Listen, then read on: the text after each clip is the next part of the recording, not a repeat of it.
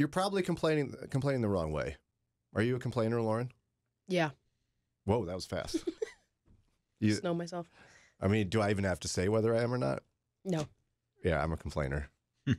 Daria? What? I can be. Was that gentle? I can be, or you are? I can be. Sometimes I am very much a complainer. I've seen you be very positive, though. I can complain, though. Believe me, I know how to complain. Ron? Once in a while I complain, yeah. But I suppose of all of us, maybe he's the least complainer. Probably. That could be. Lauren, Said, yeah. you've like crowned yourself the complainer, though.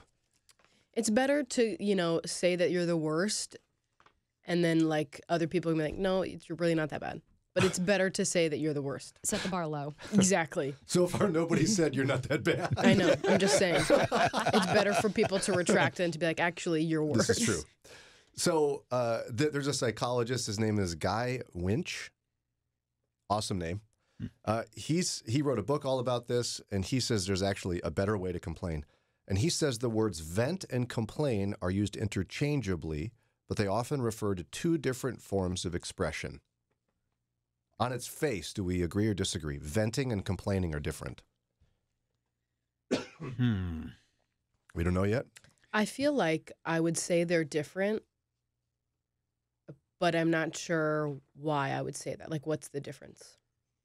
Well, here's what he says. Yeah. Venting is about seeking validation and sympathy, whereas complaining comes with a concrete goal. In many cases, getting someone else to do something differently.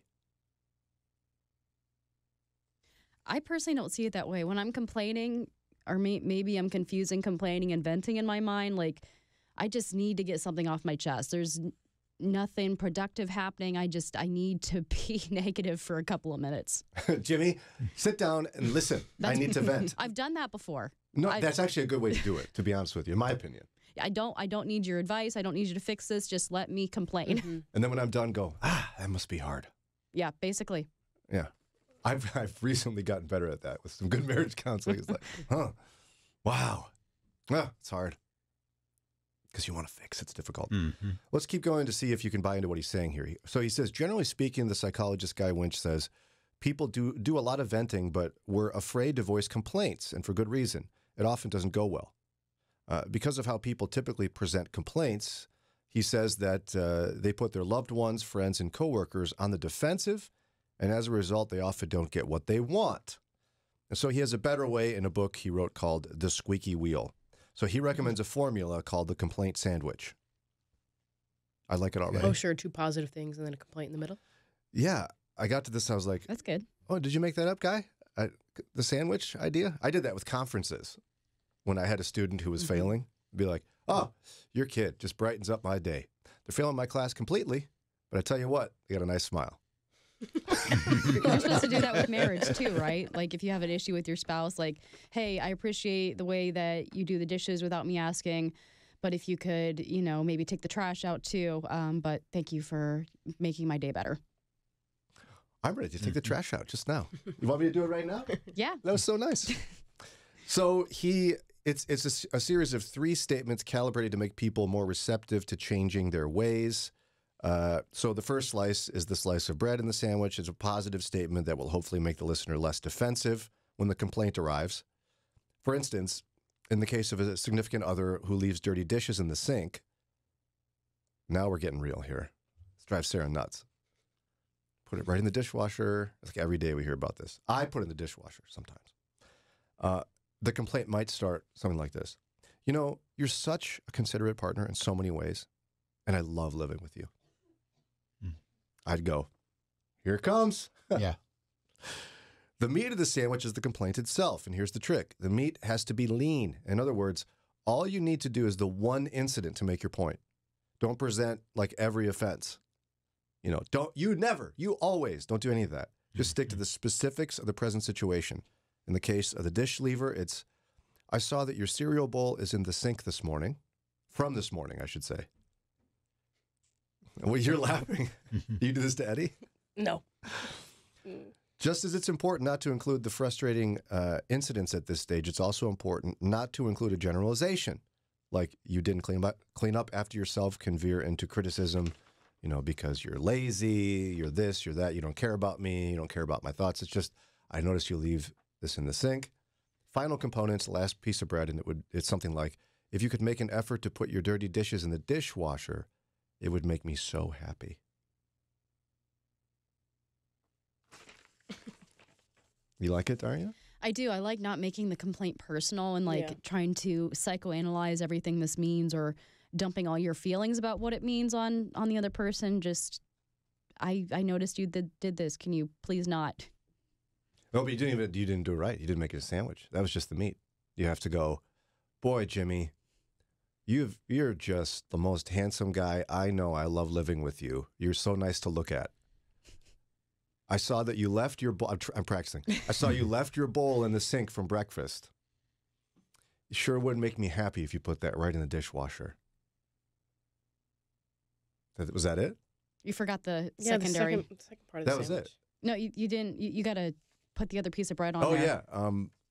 Well, that You make me so happy or like it would make me happy. is the Is it- sandwich. No, it's not. No, that's justifying why you want this thing to happen. Yeah. You sure are handsome, Jimmy. It's hard to do it right. It's really hard to do with someone else's spouse too, I'm sure. No, I'm waiting for somebody to go, well, right. Yeah, exactly. Somebody might go, hey, guys, duh. Haven't you ever read Philippians 2? I'm waiting for it. Philippians 2:14. Why don't you jog our memories? Do all things without grumbling or disputing, or if you're reading the New Living Translation, do everything without complaining or arguing. Don't complain. So who cares about, right? Some Christian person will go, how dare you guys on Christian radio say there's a right way to complain when the Bible says don't complain. Ding. Couldn't find my bell for a And second. it doesn't say complain though. What do you mean? It says what it say it again. Well, it depends on the translation. Which one would you like? Both. Okay, so the New Living Translation is do everything without complaining and arguing. And the ESV, English Standard Version, is do all things without grumbling or disputing. Wow. I think I like the ESV better Why? because that one says grumbling and arguing. Is that what that one is? Disputing? Grumbling and disputing. Uh-huh, correct. So I think complaining can potentially have a wrong context, and I'm no scholar, but maybe that's not the best translation. But like grumbling is inherently negative. Like if you say yes, I'll do this, and then you're complaining, grumbling the whole way, Mm-hmm. that's a heart issue. Or disputing, that's creating problems where there don't need to be any.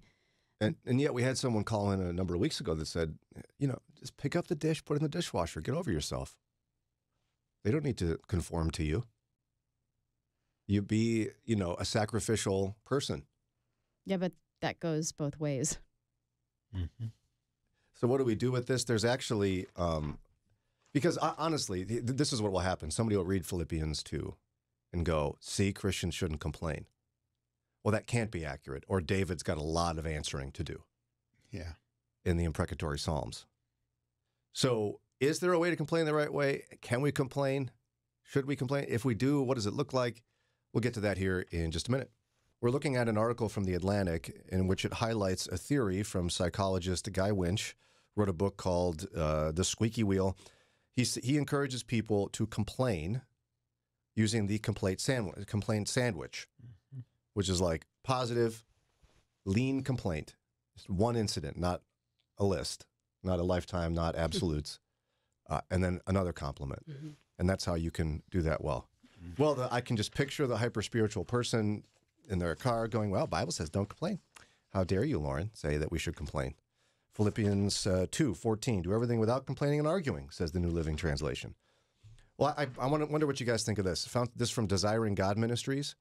And this gets to what Daria was pointing out, the grumbling versus complaining. You and Lauren were talking about this. Is grumbling a better word? So the writer says you can complain without grumbling. So here's what he says. When we complain, it's frequently evil, but complaining is not necessarily evil. There's a faithful way to complain and a faithless way to complain. The Bible often refers to faithless complaining as grumbling and warns us not to do that. Grumbling complaints directly or indirectly declare that God is not sufficiently good, faithful, loving, wise, powerful, or competent. Otherwise, he would have treated us better and run the universe more effectively for us. The way we want it. Yes. But faithful complaining does not impugn God with wrong. Rather, it's an honest, groaning expression of what it's like to live in a fallen world. Like the writer of Ecclesiastes does that a lot, like the whole book. David does it pretty frequently. I had to talk my way out of this on the way. I was thinking about something that really frustrated me on the way to work today. And I had to stop and go, Brian, the world's not out to get you. Like most people in their lives don't think about you. And they got their own issues going on. Yeah. And you're just a casualty of their issues. They're not intentionally going, how will I annoy Brian today? Main character syndrome. Do I have that? I did today. I think we all have it to an extent. I had to talk myself out of it. But I think the same situation, there would have been a better way for me to complain. Like my heart was, these people don't care about me. Mm-hmm.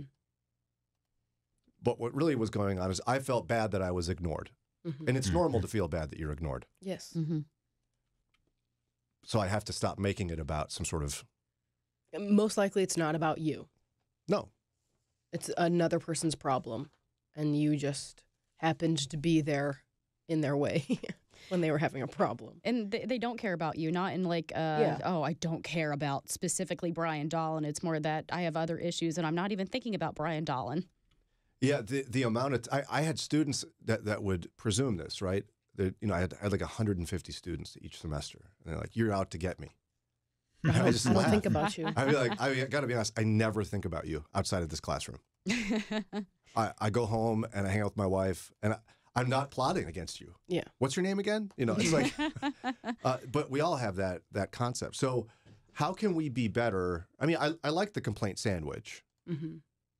but I don't like his complaining versus venting, as he put it.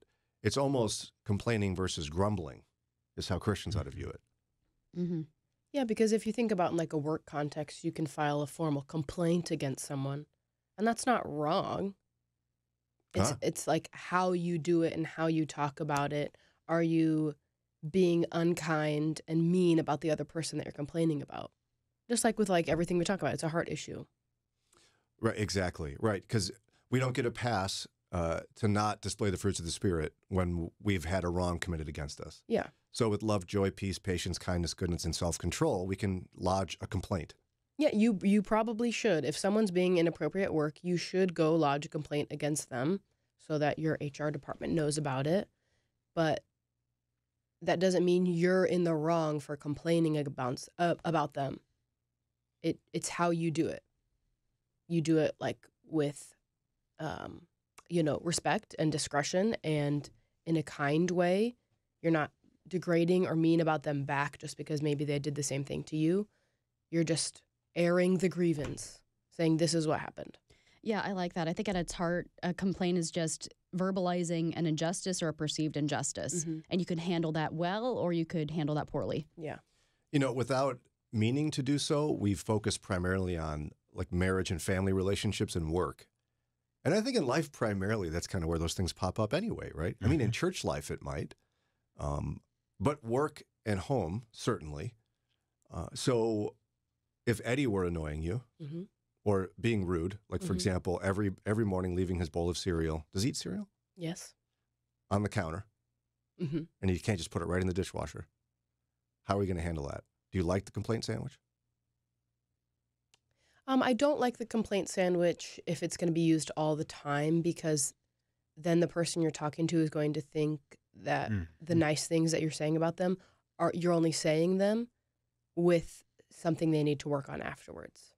I feel like Yeah. nice things about someone should be more sacred, in so much that like that you are doing it alone so that it feels more weight. You're not saying it just so that you can say this other thing they need to work on. Yeah, I like that. In fact, it's a practice, I think, to be intentionally positive and complimentary, especially to your spouse or your kids. Because let's be honest, they're annoying a lot. Yeah. We love them, but Totally. they're annoying a lot. And so like you talked off the air about how you and Eddie do this. And Sarah and I are trying, with marriage help and marriage counseling, we've gotten better at, like if she does the dishes. I'll be like, hey, thanks for doing the dishes. Last night I made dinner, which was, we had meatball subs.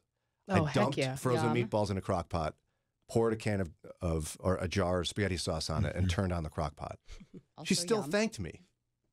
She's like, hey, thanks for making dinner. I was like, well, it wasn't that hard. She goes, but thanks. Right. And that, over time, you're kind of like filling up your account. Yes. And so her coming to me with a kind, lean complaint should be no big deal at all. Mm-hmm. And that's kind of the point you're making, I think. Yeah. I think it could become manipulative if you're not careful. And then genuinely insincere. I got to come up with a couple things I like about this person before I talk Exactly. about this thing they did wrong. And then they're just like the worst compliments. You know, like, hey, I like those shoes. Anyway, Jimmy, knock it off. Right. Nice shoes. So I think, you know, what else that the complaint sandwich does is it forces you to stop for a minute and remember the person's not out to get you. Yes. It's hard to feel. It's so hard to do that, though. Yeah, like Eddie is not I at constantly every feel morning. like people are out to get me. I do too. so The world dumb. is out to get me. It's so dumb. But you have to coach yourself out of it. Yeah. And for you, it would be like, okay, Eddie is leaving his cereal bowl out again. Okay. Whew. He can't possibly be doing it to make me annoyed. He's probably in a rush. He's also got 2 kids to take care of. But this drives me crazy. So I love Eddie. I have to. This is you talking, obviously. Mm-hmm. I mean, I love him like a friend. And so I got to come up with like a legit thing about him. Wow, he really does care for Trey and Ellis so Mm-hmm. well. Maybe that's why he didn't do this. See, that's how you walk down that road. It can help you stay biblical, I think. Now you're flipping your Bible pages over there. What are we doing? We had a listener suggest we read all of Philippians 2, so I was just going to do that. Not on air right at this moment. I'm going to read it first, but that's what I was doing. Okay. If you must ask. Oh, I thought you were ready to throw down some No. Bible trivia for us. But I mean, generally speaking, it's Philippians 2 is about having an attitude of Christ and shining the light of the gospel in your life every day. Like being like Christ everywhere. That's what it's about. Which makes perfect sense when Paul is saying, don't walk around grumbling all the time. Yeah. Makes sense? Any other comments you'd like to toss in there? We had a bunch of text messages. Someone said, is there a difference between complaining and addressing a situation? I don't think so. Yeah, I would say complaining is, whether you do it well or not, complaining is your way of addressing the situation. Yeah, because addressing a situation, I suppose, could be positive. I'd like to address how talented Daria is right now. I mean, we could do that. But we don't have to. No. Someone said, I think complaining is objective, where grumbling is subjective. I don't know if I can go there. Are both subjective? Like, for example, dish in the sink. There really is, like, Sarah prefers a dish to go directly in the dishwasher. Mm-hmm. I prefer to put it right in the sink. Mm-hmm. And do all the dishes at once. Mm-hmm. Mm-hmm. There is not a better or worse or objective right or wrong way. There is a preference But she could still complain that you're putting dishes in the sink, is what Yeah. you're saying. because it drives her nutty. Yeah. So, yeah, I don't know that there is I don't know if complaining is objective. Like, I could complain about the way Ron does something off the air, Mhm. but it doesn't mean he's doing it wrong. I might be. I usually am. Something to consider. Maybe on Friday we'll follow up on this puppy.